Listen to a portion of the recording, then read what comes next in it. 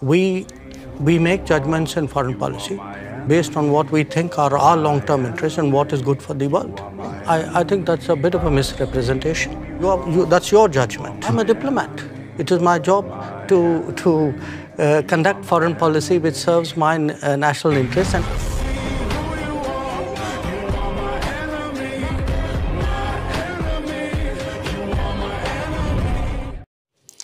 But you and Prime Minister Modi have already said that regularly call on both sides to stop the war and to negotiate. However, can one really urge Ukraine to stop defending itself? After all, there are no Ukrainian tanks in Russia. There are Russian tanks and planes and missiles destroying Ukraine. I think that's a bit of a misrepresentation. I think what we do is to say, get back to dialogue and diplomacy. There was dialogue and diplomacy in the early days of the conflict. So it's not that it didn't happen.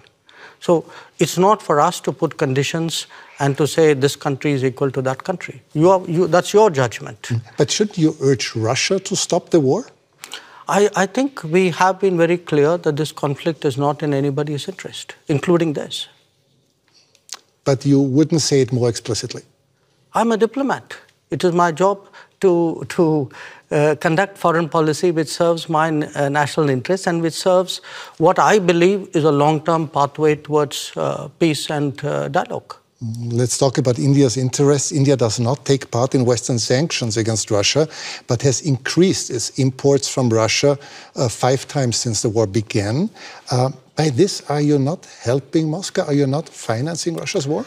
You know, Europe imported in the same period 6 times the energy which India did. If it is a matter of principle, why didn't Europe cut on the first day? Why didn't we see on 25th of February a complete cut-off of energy imports from Russia? But you can't say it's my principle, but by the way, I will do it by my timing.